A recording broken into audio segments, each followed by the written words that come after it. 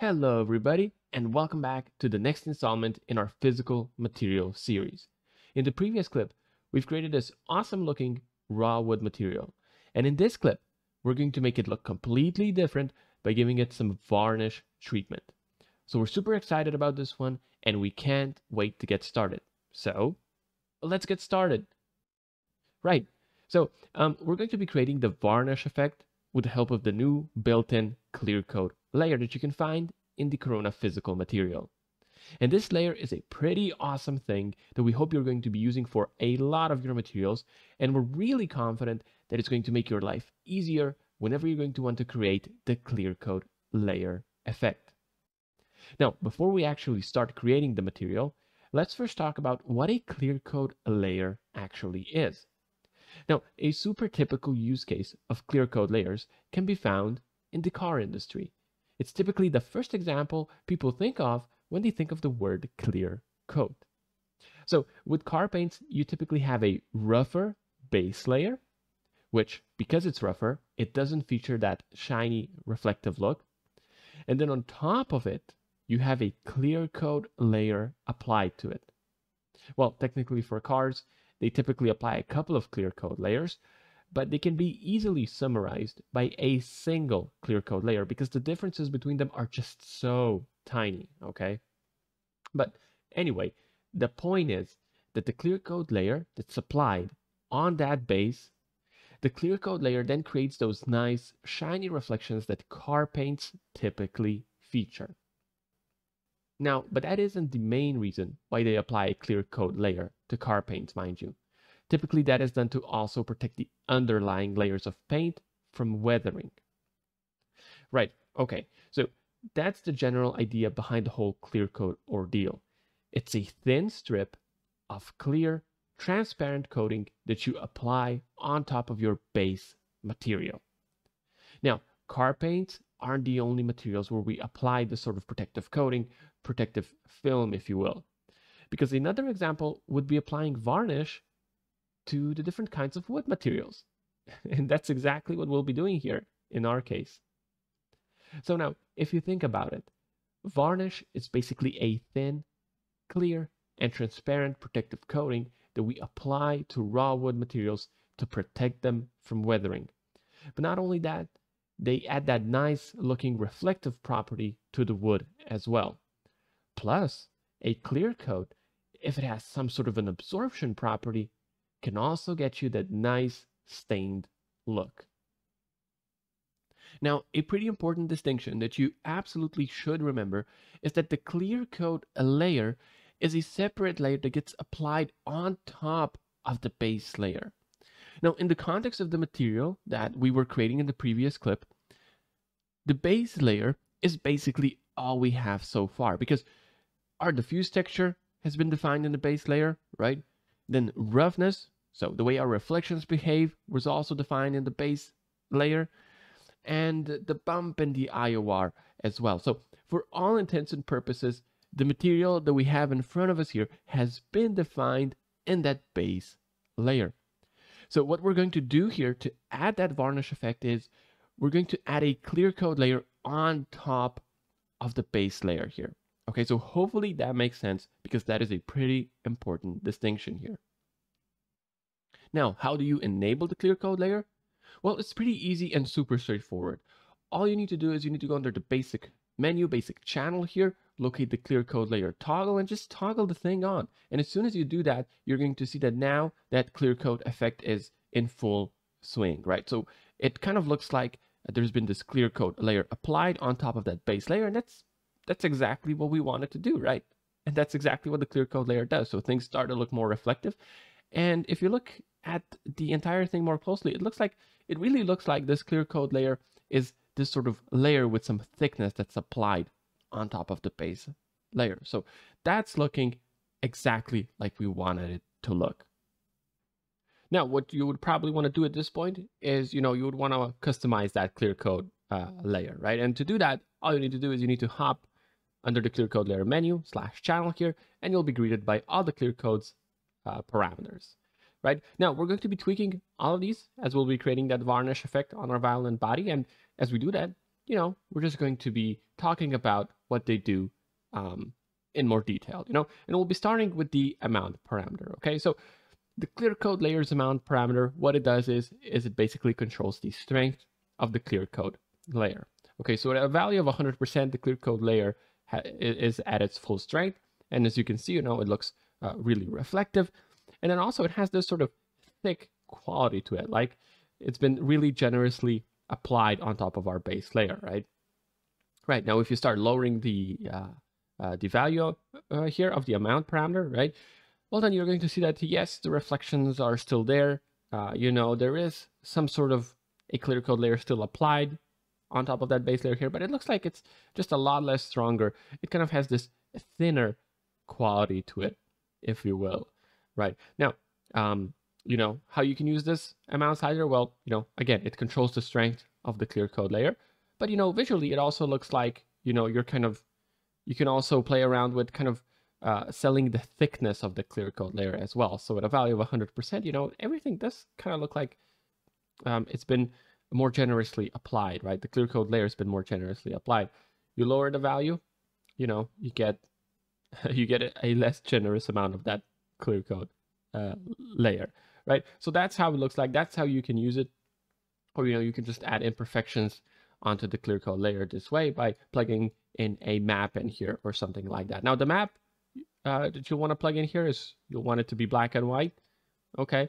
And the darker parts are actually going to have a lower value and the lighter parts are going to have a higher value, okay? So that's all working as you would expect it to. Now, for our violence body here, for the varnish finish, we're not going to use a texture in here because we do want to communicate that the Clearcoat layer is pretty strong, right?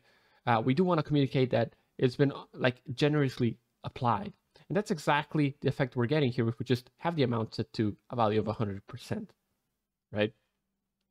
Okay, cool. So that's the amount parameter. Let's move on to the IOR parameter. The IOR parameter, you know, as you would expect it to, controls the index of refraction. But there is one important distinction that you should make here, and that is that the index of refraction value here only applies to the Clearcoat layer. Okay, we said this before, but the base layer is its own layer. The Clearcoat layer, again, it's its own layer. These two are basically two different surfaces. Okay, so it's natural that the base layer has its own IOR parameter and that the Clearcoat layer also has its own parameter, right? Because it is a separate layer, it is a separate surface, if you will. Okay, so with the IOR parameter here, you know, varnishes typically have an IOR value somewhere between 1.3 and 1.5. So let's just go with an intermediate value here of 1.35 or so. Okay, and I think that'll work just great for us here. Obviously, if you have an IOR map, you know, feel free to plug it in here. It's going to add even more detail to your material. But, you know, we don't have it, so just a constant value here will do just fine for us, really. Okay, so that's the IOR parameter, you know, pretty straightforward, right? Then we have the roughness parameter. Again, this one's going to be a bit straightforward. So with the roughness parameter, we're essentially controlling the roughness of that Clearcoat layer. So if we start upping the roughness, check this out, the reflections of that Clearcoat layer are going to be rougher and not as mirror-like as they were before, right? Now, again, same distinction as with the IOR here. We're controlling the roughness of the Clearcoat layer. The base layer, you know, separate layer, separate surface, has its own roughness. We're not negating that. But because the Clearcoat layer is applied on top of the base layer, the Clearcoat layer has its own roughness property, right? Right.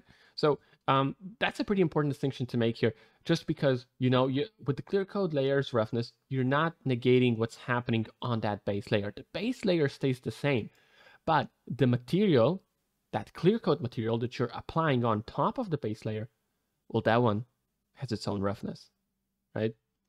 Right, now, at this point, we should also mention a bit of a workflow tip. If you go under the Advanced tab here, and if, say, for example, you're using a different roughness mode, you're using the glossiness mode, right? And if you're using not the IOR workflow for the IOR mode, but the Disney specular workflow, well, if that's the case, you know, it's not just the base layer that's going to get affected with these changes, right? It's also the Clearcoat layer that's going to get affected, okay? So that's a bit of a tip for you there. These roughness and IOR modes here, they're going to affect your entire material, including your clear coat layer. But let's undo all of these changes here just because we were perfectly happy with the roughness mode and the IOR workflow. So yeah, let's just leave it like this. Okay, and what we'll do next here is we're actually going to finalize the roughness, the roughness parameter. Okay, so right now, we have this, we have our reflections be a bit rougher, but we do want to break them up a little bit. We want to introduce some details here. Okay, so to do that, you typically just plug in a bit of a roughness map into the roughness slot, and that's exactly what we'll be doing here. We have a roughness map prepared here, and it's basically this splatter map, if you will. Right, so that's just going to break up our reflections a little bit here, and we're going to plug it into the Clearcoat Layers roughness slot. Okay, not the base layers roughness slot, not this guy right here, but the Clearcoat Layers roughness slot. All right. Now, as soon as we do that, check this out. We're adding imperfections to our Clearcoat layer. Now, it is looking pretty cool, but it is looking a bit strong. So let's sort of fine tune this. Okay, so what I'm going to do here, I'm actually going to bring in a new shader, a new Corona shader, and that's going to be the color mix shader. So just bear with us here for just a second as I plug in that roughness map for the clear coat into the color mix shader, and then I'm going to plug the color mix shader into the Clearcoat Layers roughness slot. Now, why did we just do all this? Well, with the if you're in the Clearcoat layer here, okay, and if you've plugged in a map into the roughness slot, well then, if you'll remember, this slider here now works as a mix slider. So essentially right now, we're mixing 50% of this map on top of 0% roughness, right? But what we can't quite control right now is, on top of what we're mixing this roughness map, okay? We're mixing it on top of 0% roughness, but what if we would like to mix it on top of 20% roughness, right? Well, the color mix shader can be of great help to you here because, in here, you have this mix strength slider that mixes this map on top of, something. And what it mixes it all on top of is this color here. Okay, by default, it's set to white, but you don't have to go in here and use the color chooser. What you can instead do is you can tweak the brightness slider. Okay, so now that we've pulled the brightness slider to 0, we've essentially set the brightness of this color to be 0. And that's going to result in a black color. Okay, so if we disable the mixing of that map on top there, now you can see we end up with this black color. And what that means is we're dealing with 0% roughness. Right, so what we can now do is we can say, okay, let's tweak the general look of the roughness. All right, so maybe a value of 25% will do. So we're ending up with this sort of grayish color, right, as our base. Our reflections are a little bit rougher, right? And now what we can do is we can start mixing the map on top of that, right? And so that just gives you a little bit more of that extra control, right? Now, what we should also make sure here to do is that our roughness in our Clearcoat layer, right, that our roughness slider here is set to 100% because now we're mixing 100% of this color mix shader. It's essentially overriding the roughness value. So we're just using this color mix shader here to drive the roughness, right? Okay, so it's just a bit of a different way on how you can fine tune things. And actually, I think the reflections really look great now. So we'll just leave everything as it is. Don't think we need to tweak it any further. All right, okay, so that, that means, now we've pretty much set our roughness to be the way we want it to be. I hope the video compression here is not clean, is not kind of making these details be hard to spot, but we are getting some really slight imperfections here and there. And I think that's going to work great for us here. Okay, so that's pretty much the roughness parameter in a nutshell. Okay, all right. Let's move on to the next parameter on the list here, and that's going to be the bump parameter. And, for the bump parameter to do anything, you need to plug in some sort of a map in here. So we have a map prepared, probably nobody's surprised about that at this point. And it's just this sort of imperfection map here. And what we're going to do is we're just going to plug it directly into the Clearcoat Layers bump slot. All right, and then we also need to enable that bump slot. Okay, and just by doing that, as you can see right now, we've added some sort of bump irregularities to our Clearcoat layer. Okay, but there's a little bit more to how the bump map here behaves and how you can use it. Okay, sorry, not the bump map, but the bump slot. So if we disable the bump slot right now and we focus on what we have in front of us here, is that you're going to see that the base layers bump is still there. You can still see those a bump map irregularities that we set up in that base layer, right? So all of what we set up in the base layer is still there, right? That base layer is still imperfect because of that bump map, right? But now, we're applying a Clearcoat layer on top of that, okay? And if you were to put your if you were to put your hand on the surface right now, remember, we have no bump map applied on our Clearcoat layer. If you were to put your hand on the surface right now, it would be perfectly smooth because, we have that base layer, and on top of it, we have a Clearcoat layer applied to it. And the Clearcoat layer, because it has no bump, is perfectly smooth. All right, but that does not negate what's happening underneath the Clearcoat layer, because the base layer, that one's pretty, it's pretty bumpy. And you can see that all of that is still there, right? But, we are applying a Clearcoat layer on top of that, and the Clearcoat layer itself, it's outwards facing surface, right? That one is perfectly smooth because we're not using any bump mapping on it. Now, if we enable the bump map, what's happening is that the base layer still retains its irregularities, right? But now the Clearcoat layer is also imperfect with its own irregularities that we set up in its own bump channel. Okay, and you can clearly see that is what is happening here. Now, let's just tone down the effect just a little bit here, because that one's just really too strong. So if we look closely, now you can see that base layer's bump, that's still there. The base layer is still sort of has these irregularities, these bump irregularities, but the Clearcoat layer, has its own irregularities. But at this point, you're probably wondering, well, how do I make the Clearcoat layer follow the base layer's bump? Well, the solution is pretty simple. All you need to do is you need to take the base layer's bump, plug it into the Clearcoat layer's bump slot, and now what's happening is that the base layer and the Clearcoat layer share the same bump map, and that means that the Clearcoat layer that's sitting on top of that base layer has the same bumps and bruises as the base layer. So basically, the Clearcoat layer is kind of perfectly fitting to that base layer's bump imperfections.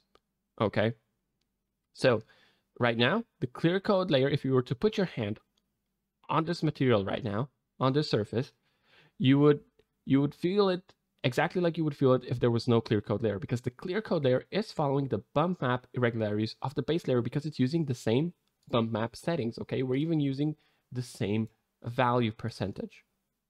All right, so that's how you make the Clearcoat layer surface follow the base layer surface in terms of a bump map irregularities, okay? But, okay, what if you would want the Clearcoat layer to follow the irregularities of the base layer, but also have some of its own irregularities? Well, in that case, what you could do is you could bring in a new shader, a new Corona shader. For example, the mixture shader would be really good here. And now what you can do is you can plug that base layer's bump map, okay, into the base layer slot of our mixture shader.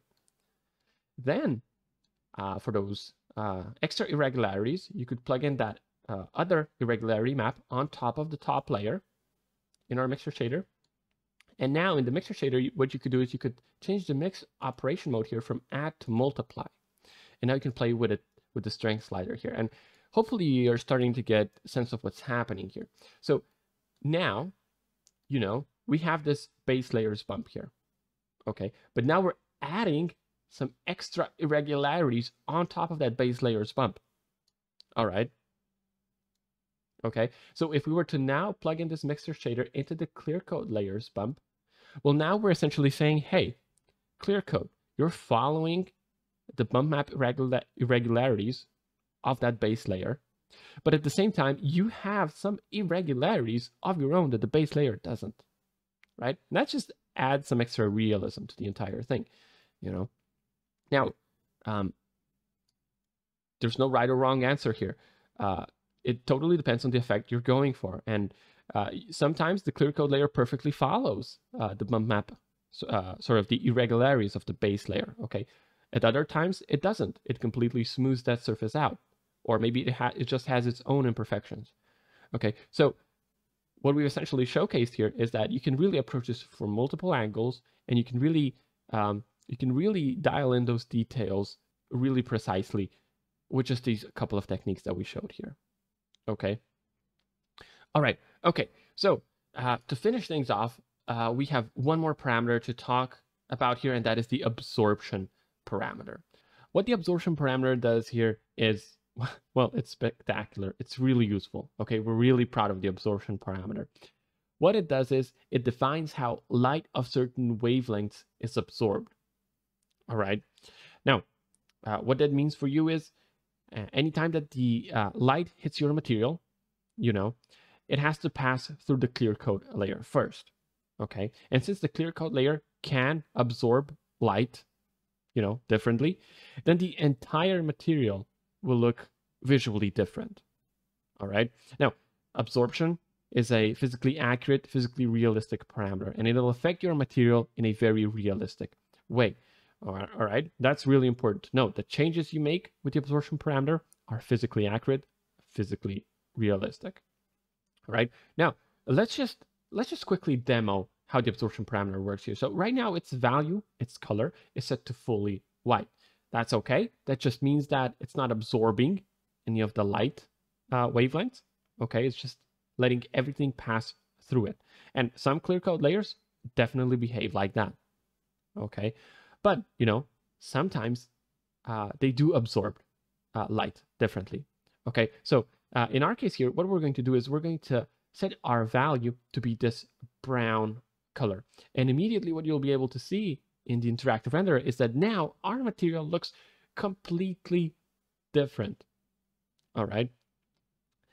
So as you can see, you know, because of that Clearcoat layer, because the Clearcoat layer is absorbing the light differently, anything below the Clearcoat layer, you know, it will be visually affected. It will be visually perceived to be different because, again, you know, the light, when it hits your material here, has to pass through that Clearcoat layer first, and because that one absorbs light differently, you know, the entire material will look visually different, and that is physically accurate, physically realistic behavior, all right?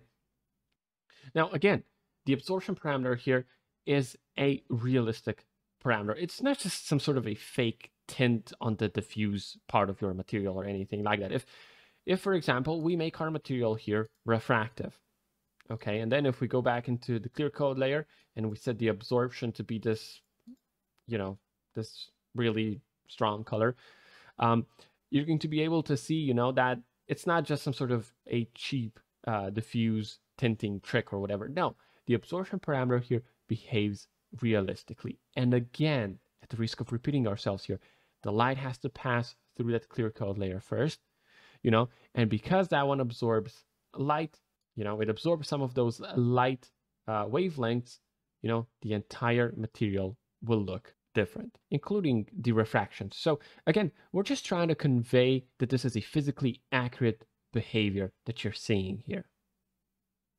Okay, all right. So let's reset our absorption color here to this brown color, and then let's also mention how the color value here actually works. So you know, when you input a color in here, that's the color that technically won't get absorbed. Okay, and that's done to make the material creation process a little bit easier. All right, so the thinking here is that all the colors but this brown color will get absorbed. All right, which means that the tinting sort of that you'll see here is going to be of this sort of brownish color. Okay, and that's a really important sort of thing to note here, is that this is not the color that gets absorbed. all the other colors, but this one sort of get absorbed, okay? And again, that's done just because, this way it's a lot easier to fine tune this, the look of your material. So you want this material to look a little bit more reddish? Well, plug in a red color. There we go. Now it has this sort of red tint to it, if you will. Okay, so again, absorption is a physically accurate, physically realistic parameter here. Now, in the context of this material here that we're creating, so this violent body varnished wood material, right? Well, in the context of this material, we got to mention that in reality, this type of a material would be made up of 6 to 8 different clear coat layers. So that raw wood material would have 6 to 8 different clear coat layers applied to them, okay? Now, those layers are typically super thin and very similar to each other. Some of them might be pigmented, okay, which will cause them to absorb certain light wavelengths differently. But ultimately, there's 6 to 8 of them typically on this kind of a violent body varnished wood material, right? But as you've probably noticed, we've been working with a single clear coat layer here the entire time, and we've recreated that effect perfectly, pretty much, right? So what we're trying to communicate here is that the clear coat layer here is a super versatile layer, right? So what we're doing here is we're emulating 6 to 8 different, but very similar clear coat layers that are typically applied to this kind of a wood material. And we're doing all that from right inside this one clear coat layer here. All right. Now, yes, you could go in here, you could create a new corona layered material and create all of those 6 to 8 different layers essentially by hand in a more complicated way, but visually the result is going to be pretty much the same as the one we've gotten here.